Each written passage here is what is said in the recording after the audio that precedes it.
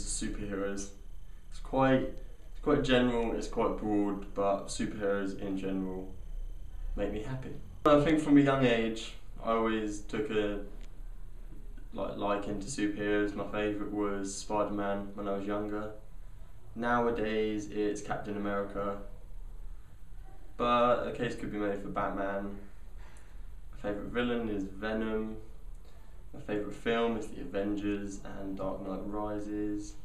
DC or Marvel, I'd probably say Marvel, because I think they have a better blend of superheroes and supervillains, but I love them both.